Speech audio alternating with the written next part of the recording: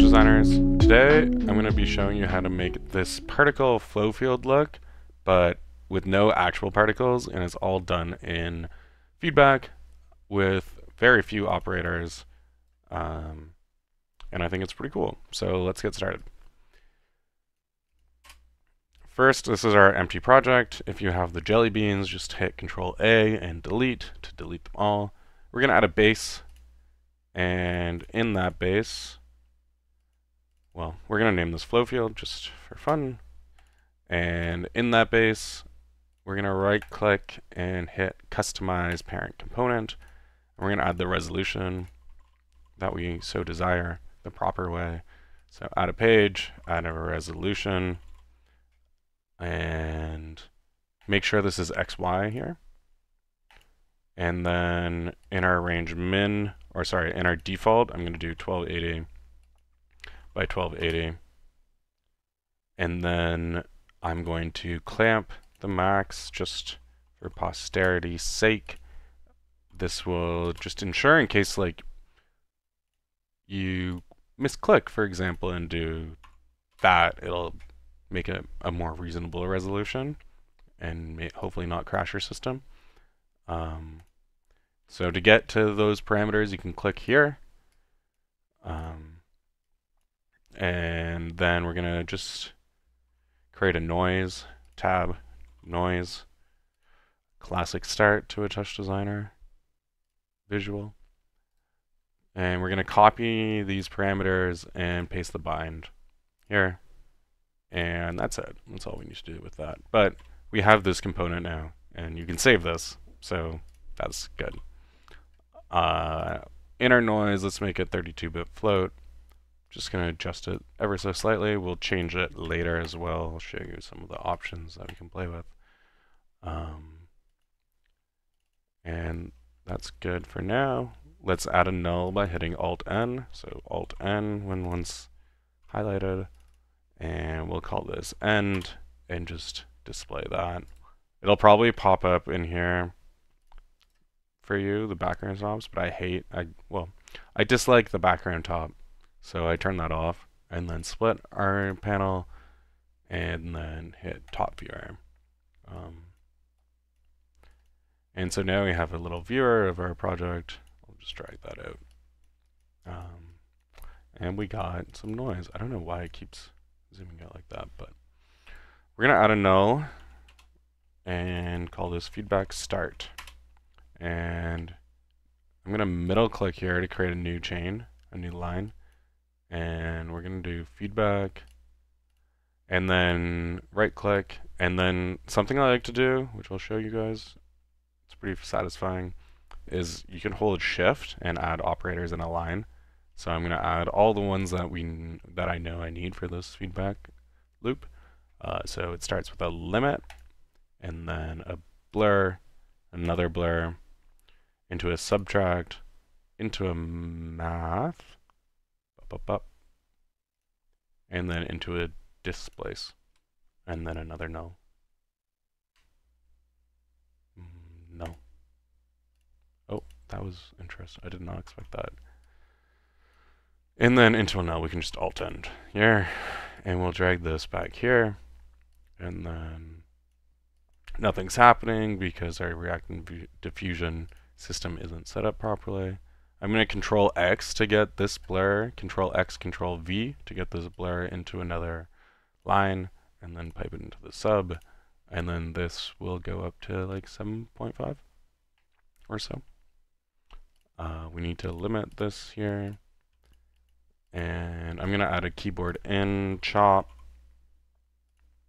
to reset the feedback.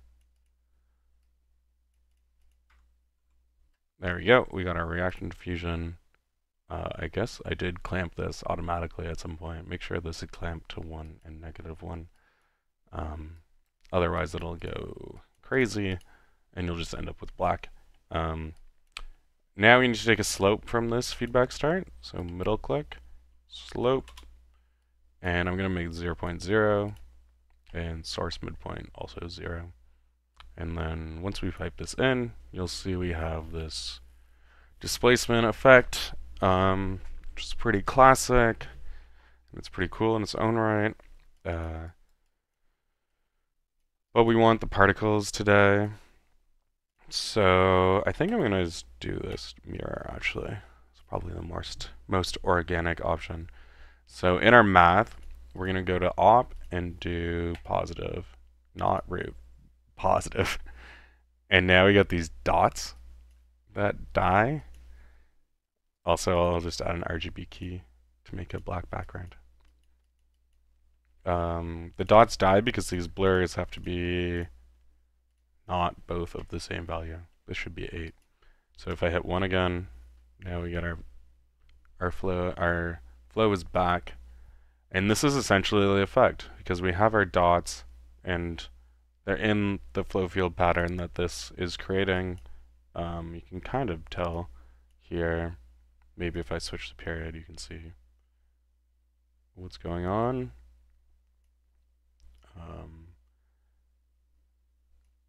And if I increase the amplitude, I feel like we'll get a few more based on the gray values. Yeah. And that's it-ish. We just have to add our trails.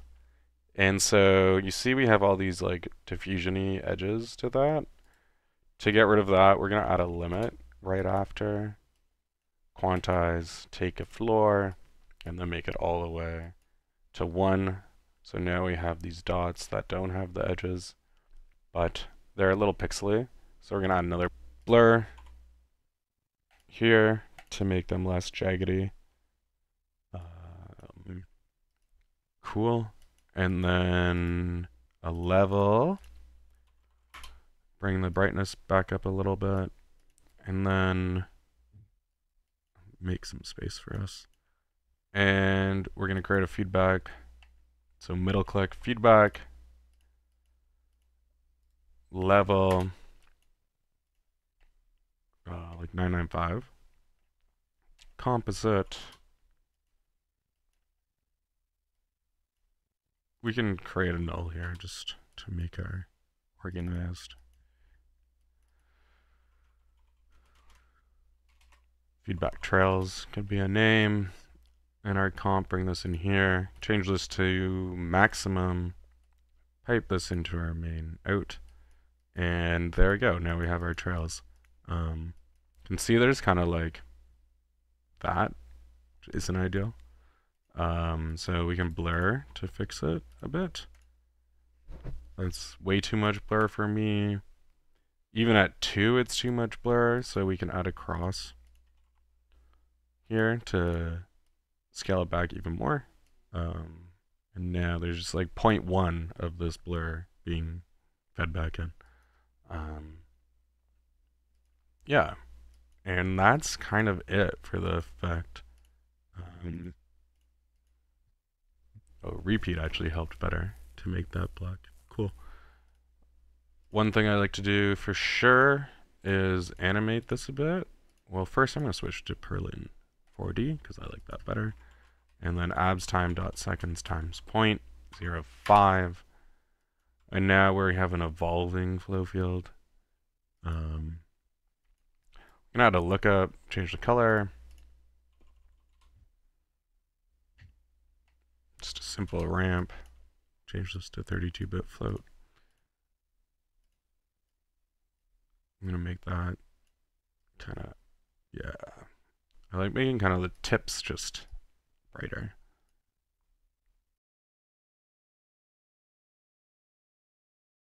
Anyway,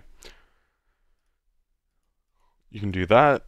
And then this noise, you can do all sorts of things to change it a lot. Period. Amplitude will be speed. The slope also will affect your speed. So you could tie like a kick and a snare and make it audio reactive that way. Boop, boop, boop, boop, boop. You can also make it kind of vortexy by adding a transform here and bringing in our scale. You might notice that it's gonna break. So this breaks because our feedback is scaling it in too much, and then we just lose all the points we have here. So to fix that, we can just add a noise, and then now it's adding all these points kind of as we're feedbacking.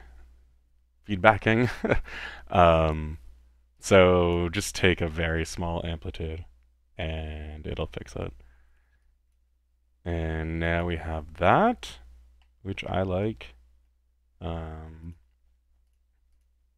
don't know if the repeat will do anything, but we can try. And there's some other fun stuff you can do with this. I built like a tractor system actually for it. If you're interested in that, I can show you. But that's it for my first tutorial. Let me know what your thoughts are, and have a wonderful day. Be creative. Later.